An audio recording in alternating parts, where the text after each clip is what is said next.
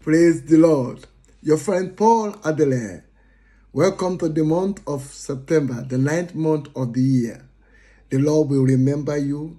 When it's 9th month in the pregnancy, the woman is expected to deliver. All your miracles will be delivered to you.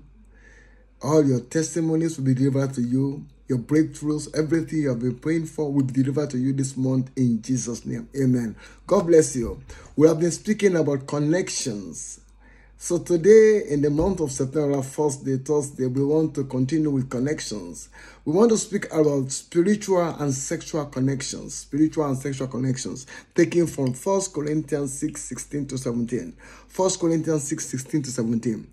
Or, do you not know that he who is joined to a harlot is one body with her? For the two, it says, shall become one flesh.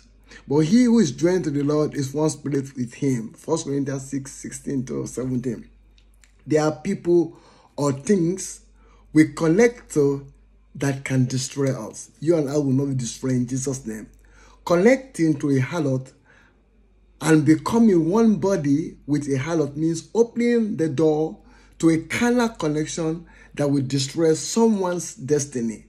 These carnal connections include sexual connections that are outside of biblical marriage. That's the first thing. Number two, anyone involved in sexual connections outside of biblical marriage, no matter what your status is in society or what you think or feel, the Bible says that fellow is an enemy of God, who have willingly given access to the devil to destroy his or her soul or internal life, internal destiny.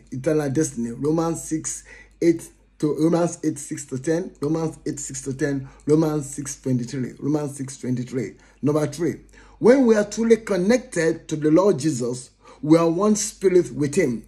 Where the spirit of the Lord is, there is liberty, there is freedom. 2 Corinthians 3:17. 2 Corinthians 3:17. There is also peace. Romans 8:6. Romans 8:6. You can't be truly connected to Jesus and be oppressed, continually seeking deliverance.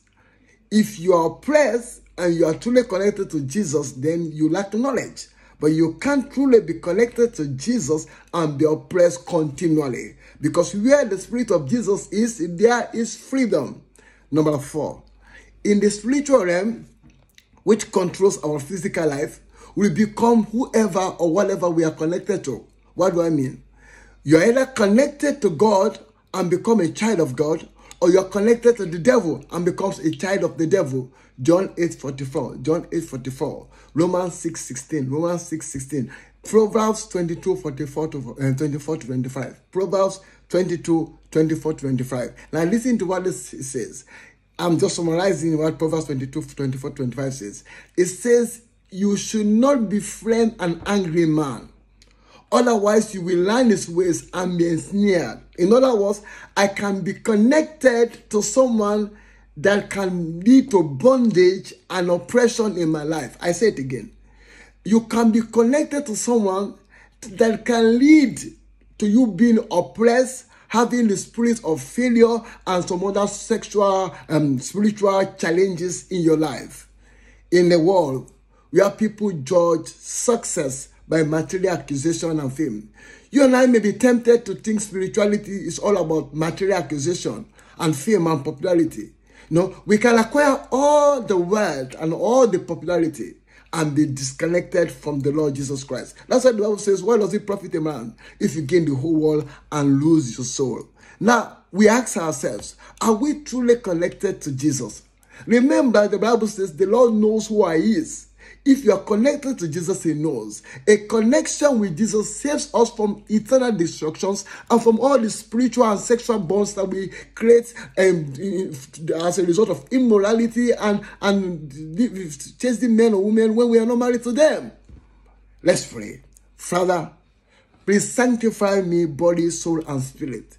Let me be totally connected to your Son, Jesus, so that I don't miss heaven. In Jesus' name. Get connected to Jesus and be saved from eternal destruction. Jesus Christ is the only mediator between God who created you and I and man. God bless you.